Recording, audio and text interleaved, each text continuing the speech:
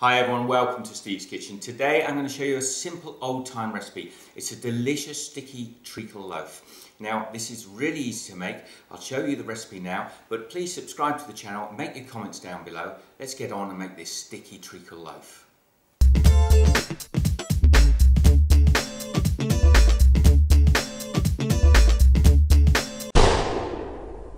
So these are the ingredients you'll need. We've got 2.5 cups of plain all-purpose flour straight into a stand mixing bowl. Now you can do this with a regular mixer in a bowl, or you could probably do it by hand, but it's much easier in a stand mixer. I've got 1/2 cup of nicely softened room temperature salted butter, 3/4 cup of soft brown sugar, 1 tablespoon of mixed spice. This is the mixed spice I made yesterday in that video, and so it's a lovely fresh mixed spice. You can use any mixed spice or pumpkin spice, but 1 big heaped tablespoon. And the most important ingredient of all, the dark black treacle. Now guys, if you don't know what treacle is, it's basically similar to molasses. You could use molasses, but if you can get it, get a dark brown treacle. So I'm just going to get the last of that treacle out of here now with a little spatula. And then 2 whole eggs. Now a little bit later on, not now, we're going to be adding a teaspoon of bicarbonate of soda, but for the moment we'll pop this onto the mixer and mix it with a paddle mixer for a good 2 minutes. Now you may need to pause occasionally and just push all the mixture down into the centre of the bowl. Now that really only takes a couple of minutes, and then we're just going to take this beautiful rich treacle smelling loaf batter and just get it all off and put it into the bowl. Now if you have a little taste of that now guys, that is absolutely delicious on its own, and I could almost eat it just like this. Now the final stage is to take a teaspoon of bicarbonate of soda or baking soda and add 1 tablespoon of cold water into that, and just a little fizz. We'll just mix that through a tiny bit, and then I'm going to add that into the mix, and with a spoon I'm just going to mix that through into my batter. And I've got a 2-pound baking tin here, and I've lined it with some baking paper. Then I'm just going to pour our mixture into our loaf tin. Now after that's spooned into there, we're just going to push it out as flat as we can get it. It's not too important to make it too flat, it will even out as it cooks. Now this loaf wants to slow cook, so we're going to put the oven on at 325 degrees, that's 170 Celsius, and we're just going to bake that for about an hour. Keep an eye on the loaf, we want to get a nice golden brown on top. Now you have to be patient, don't be peeking at this while it's cooking, otherwise it will sink. It'll still taste delicious, but really we want a risen cake. If you've got a glass door, keep an eye on it. If you haven't, you can't see in it, leave it at least 45 minutes, 50 minutes before you start peeking inside.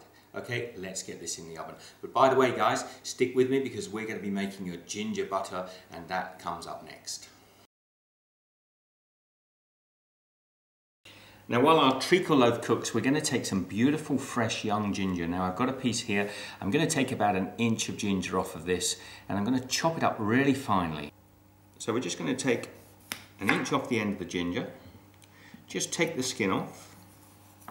Very easy just to roll the knife around the edge of the ginger and just peel off the skin. So then we just want to take our ginger, and this beautiful young fresh ginger, and then we're just going to slice it into little thin julienne slices.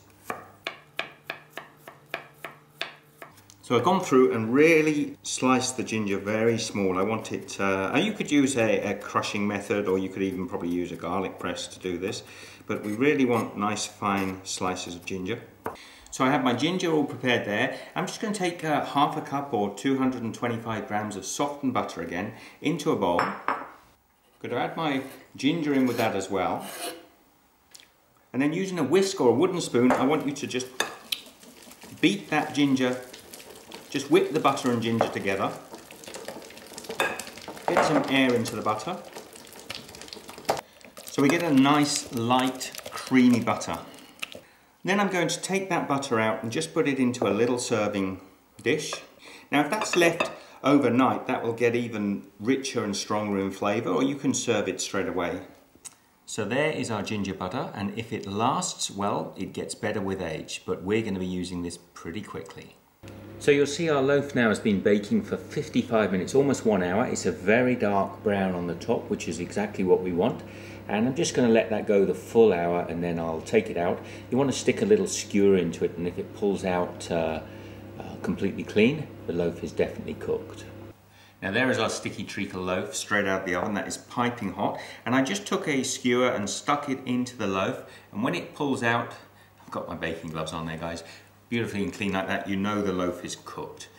Now we're going to leave that for a good 10 to 15 minutes to cool down in the tin, and then I'll knock it out of the loaf tin and we'll put it onto a cooling rack to let it completely cool down.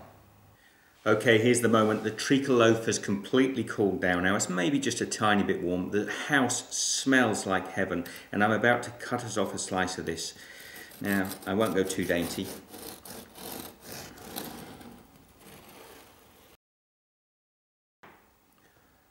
Now look at that, guys.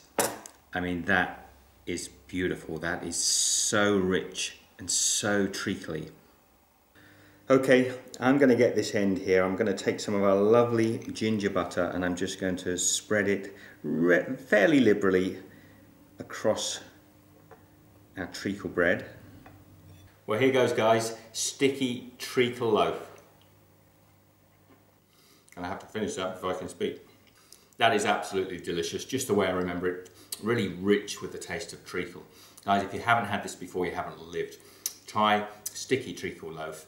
Subscribe to the channel, Steve's Kitchen. Be good. I'll see you in the next video. Thanks for watching again, guys. The treacle loaf was absolutely delicious, and don't forget the spices, the video for making the mixed spices on the channel as well. I'll leave a couple of links up here to some other videos, and subscribe above. I'd love to hear your comments, any requests. Be good. I'll see you in the next video.